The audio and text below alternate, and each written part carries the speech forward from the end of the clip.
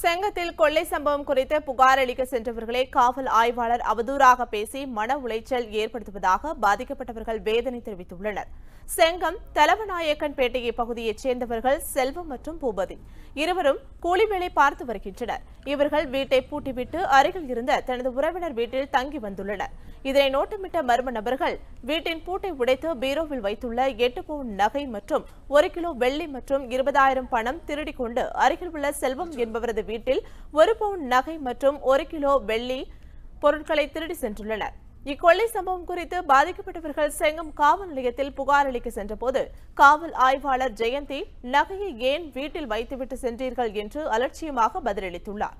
இதனால் பாதிக்கப்பட்டவர்கள் வேதனை அடைந்துள்ளனர். இரவு நேரங்களில் ரோந்து காவலர்கள் முறையாக ரோந்து பணிக்கு செல்லாததே திருட்டு சம்பவம் நடைபெறுவதற்கு காரணம் என பொதுமக்கள் குற்றம் சாட்டியுள்ளனர்.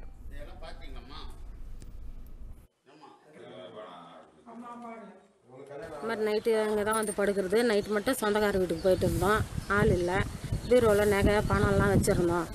8 சவரம் நகை பணம் 20,000 எல்லாம் வச்சுருந்தோம். இந்த மாதிரி வந்து காலையில் வந்து பார்த்தாக்கா எல்லாம் பீரோலாம் எல்லாம் உடச்சிட்டு இருந்தது. கதவெல்லாம் உடச்சிட்டு இருந்தது. செங்கம் போலீஸ் ஸ்டேஷனில் போய் கம்ப்ளைண்ட் பண்ணோம். இன்ஸ்பெக்டர் அம்மா வந்தாங்க. ஆள் இல்லாத வீட்டில் ஏன் வச்சுருக்குறீங்க? இது என்ன ஆள் இல்லாத வீடு மாதிரி இருக்குது? 20,000 பணம் வச்சுருந்தா எப்படி நீ எண்ணி வச்சுருந்த 20,000ன்னு கேட்குறாங்க.